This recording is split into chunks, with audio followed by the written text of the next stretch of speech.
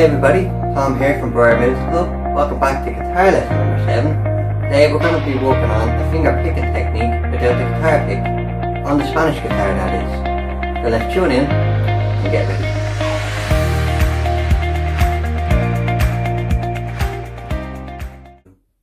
Hey everyone, welcome back, and here is my Spanish guitar. Now, for this lesson I just wanted to mention also, if you have an acoustic and you don't have this Spanish guitar, that's fine. You can use whatever guitar you have. Don't let that stop you from doing this lesson. You can use any guitar necessary that you have. So just getting into the lesson now. I'm just going to talk about the right hand, because we're not going to be using a guitar pick. Because this is a bit more of an advanced lesson. It will help you progress in creativity, in the sense of using transition into different chords with this. You know that way. So let's get into it. So the thumb, your index finger, your middle finger and your ring finger. We're just going to be using those four just for now. So the thumb for this one is going to pick the low E, the A and the D, and your index finger is just going to pick on its own the G string. The middle finger is going to pick the B string, and the ring finger is going to pick the high E, just right here. So I'm just going to play that motion, because this is the first technique that I just wanted to practice. And remember, go as slowly as you can. The slower the better. I'll even give you an example again of how slow you should go, just to build up the speed first. So here we go.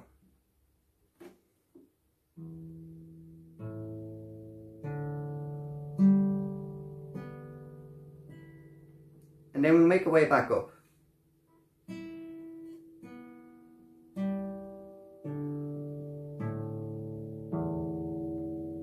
Just like that, nice and easy. Take your time. Remember, always start off very slowly. The slower you start, the better, because you hear everything more crisp and perfectly. And then, naturally, in time, the more you practice this technique, it's just going to build up speed. That will naturally happen. It's a great thing.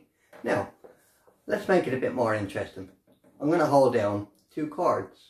The chords I'm going to hold down are A major and A minor. So simply, again, we did go over these chords previously in the last couple of lessons. So A major is on the 2nd fret, and A minor, you're using the 4th fret and the 2nd fret together. Now, so I'm just going to start with A major, and then I'm going to transition to A minor, just for the left hand. Now for the right hand, let's get into that. Let's be a bit creative. We don't have to specifically go all the way down and then all the way back up. You can use it. You can use this technique to your advantage. You don't have to pick all of the 6 strings. Does that make sense? Let me explain. I'm going to just come up with something randomly. So I'm going to pick the G string. Oh no, sorry, the D string with the thumb, and then after that I'm going to go from the ring finger, middle finger, index back to the thumb again. So the ring finger again, like we said, is going to pick the high E, which is on the bottom of the guitar. The middle finger is going to pick the B string, and the index is going to pick the G, and then we're going to start again with the D string for the thumb. Now hold down the A major chord as we're doing this. So here's an example. Again, I will do it slowly, just to give you an idea of practicing slowly first to build our speed. So here we go.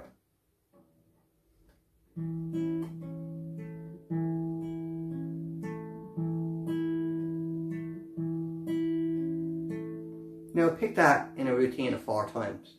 After that, transition to A minor. So lift off the baby finger, put down the index finger on the B string and the 4th fret, and you get A minor.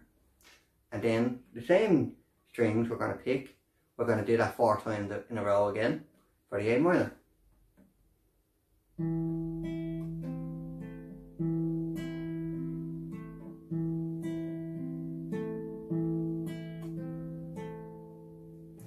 There you go. Now let's put them together and see what we get. Starting off slowly first, and I'll gradually build the speed. So here we go.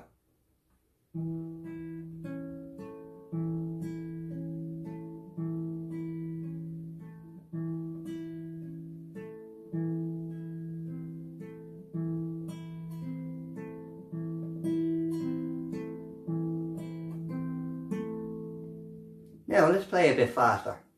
And this is I'm going to do this specifically for a reason. It's to show you why you should learn this technique. Because when you do gradually build up speed with practice, this is the advantage. Because using a guitar pick would be a lot harder to build this kind of speed rather than using all your fingers. Why not use all your fingers? So let's do it.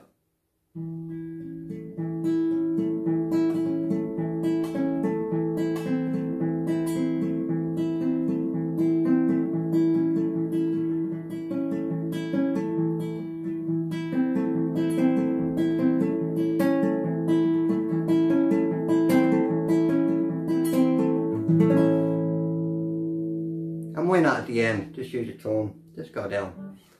So there you have it, guys. Again, that's a very good advantage to have. And you don't have to use A major and A minor. You can use any other chord that we've recently talked about between guitar lesson 4, 5 and 6. But really, again, just want to say to take your time, go as slow as you can, and then gradually the speed is just gonna literally just come naturally like a flow. So that's it, everybody, for guitar lesson number 7. I really hope you enjoyed today's lesson. Please like, comment, subscribe and hit the notification bell so that you get notified when a guitar lesson gets uploaded on our Briar YouTube page. Thanks so much for watching, and don't forget, guys, keep it 100% music. See you again, and good luck.